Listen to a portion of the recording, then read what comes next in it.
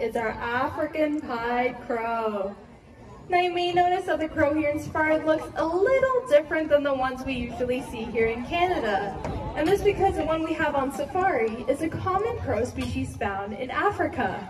Now, although these guys may look a little different, a common feature that all crows share is their will and desire to get rid of germs and diseases.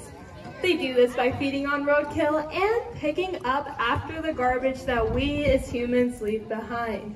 Now, this makes crows incredibly intelligent beings, as they're not only protecting us humans, but they're also protecting other species as well. African Lion Safari took the initiative to switch over to biodegradable straws, replace our plastic bags with paper ones, and finally, the benches you'll come across here in Safari are made from recycled milk jugs. Now, an easy way we can all do our part in keeping our planet nice and tidy is through recycling, so that all of us can coexist in a cleaner environment.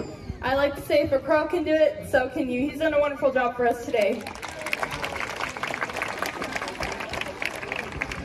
All right, now for our next bird, you may recognize it from a very popular children's cereal. Does anyone want to take a guess of what our next bird might be?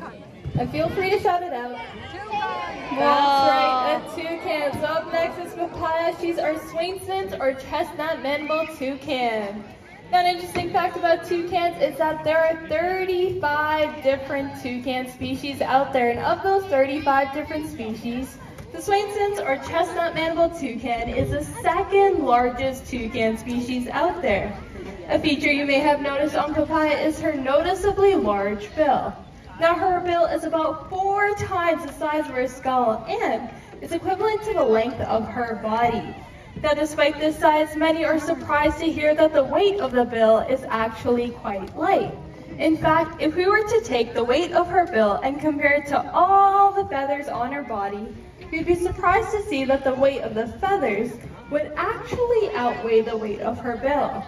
Now, toucans can use their bill for a variety of reasons, including mate attraction and selection.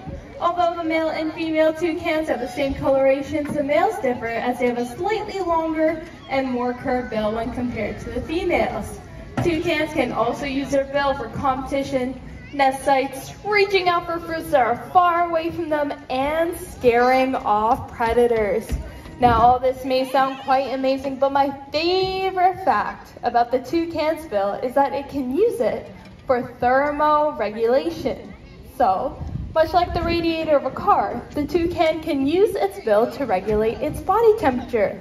So on hot days, she can use that bill to cool herself down, and on cold days, she can use that bill to warm herself back up.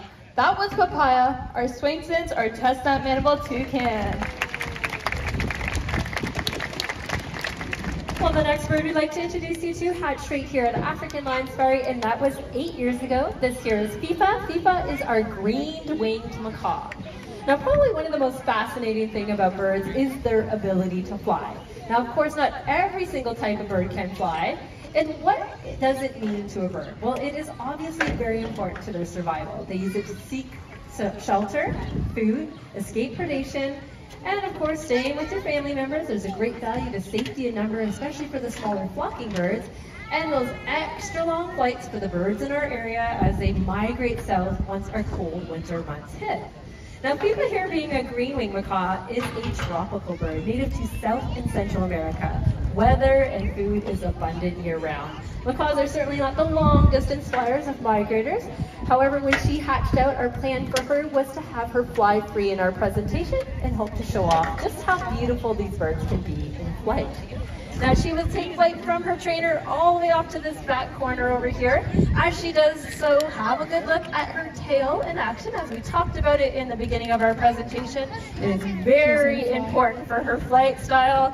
It's going to help steer that flight, and of course, we're looking for brakes for a nice safe landing. What do you say, Fifa? No. Nope. Go, Fifa, go. She looks like she's thinking about it. There's a little bit of a wind now, so she's probably gonna have to calculate this just right to make sure she doesn't get blown around too much. Here she comes. Brakes are on. And she's done it for us again. She's done an excellent job. Let's hear it for her.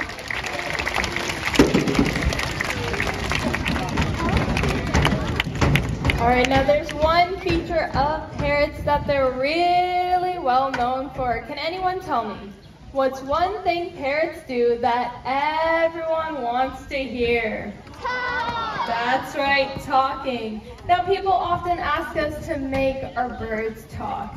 Obviously, we can't make them do anything, but with a little bit of hard work, motivation, and training, we can help them say a few things. So up next, coming on in, is our star of the presentation, our yellow nape Amazon, Fernando.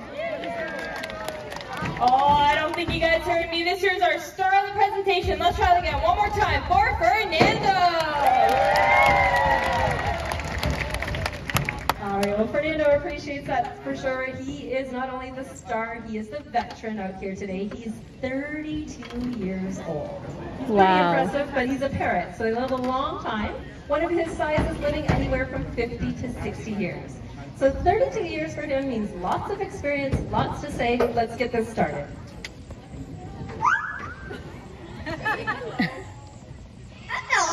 That's where we're supposed to start. Great big old greeting.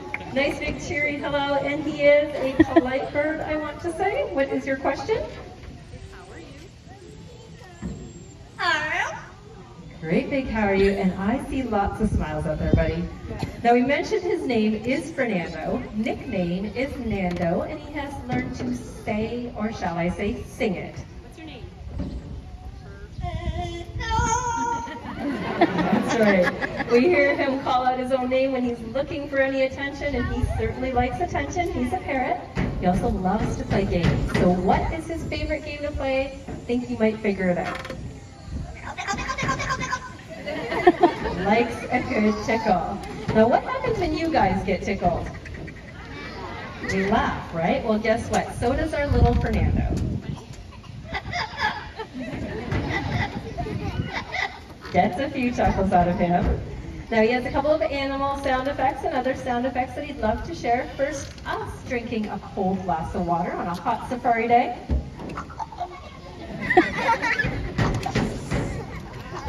Some good chuckle-ups.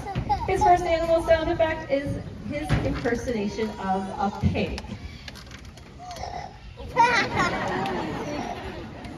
Pretty rude, I tell him. We're not done yet, though. Why not the bark of a dog?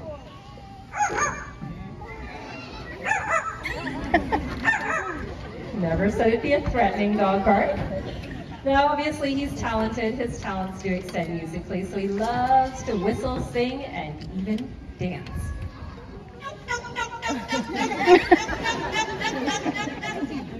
All warmed up, he's ready to whistle. Keep in mind when he's whistling for you, it is different every presentation. He always makes the tunes up as he goes along. So we'll see what he has for everyone out here today.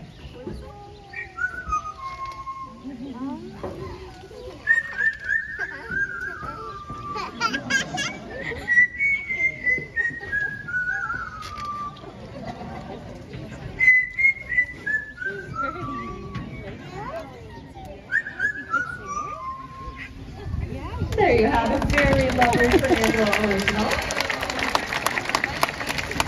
All right, happy to see you enjoyed that. Unfortunately, his abilities to sing, well, they're not the best. He's been learning to sing his favorite song from us, so we're honest enough to say we are a little off key ourselves. I'm gonna ask everybody to use your imagination, hoping you might recognize his favorite song. Okay, we're not that bad. We're gonna clear him up. A few little coughs, a bit of a treat, and now let's see what he has in store.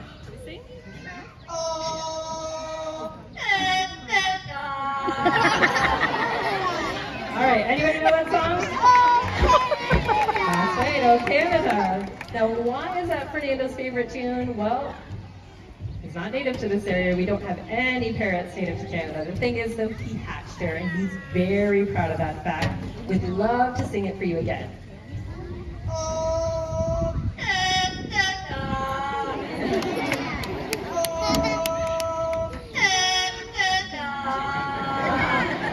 Very patriotic. He's done an excellent job today. Let's hear it for him.